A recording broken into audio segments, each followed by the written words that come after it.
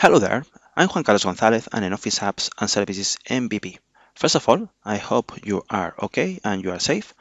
And in this video, I'm going to show you how you can easily define or configure focus time using Microsoft Viva Insights app in Microsoft Teams.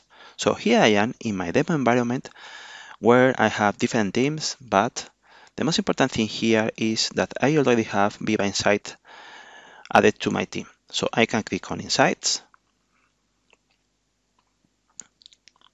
and then I can go to Protect Time tab. And as you can see here, I have the possibility to configure focus time, to schedule focus time on the coming days. So I had the possibility to define focus time for next Friday, also for next Monday, and also I have also another available dates where I can define focus time.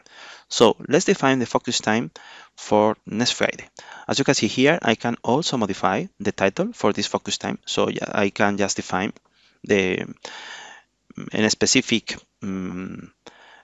title for this timing I'm going to block in my calendar. So let's say for instance I'm going to dedicate this time to prepare the MS 700 exam. So let's click on that. And when I'm ready, I can click on book time. Of course, in the same way you can remove the slot so you can free your calendar.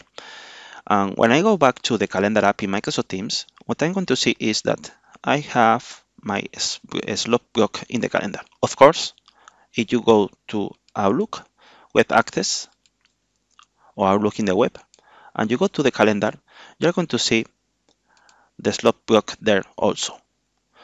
So yeah, as you can see, it's quite straightforward to define focus time in your calendar by means of the Microsoft Viva Insights app.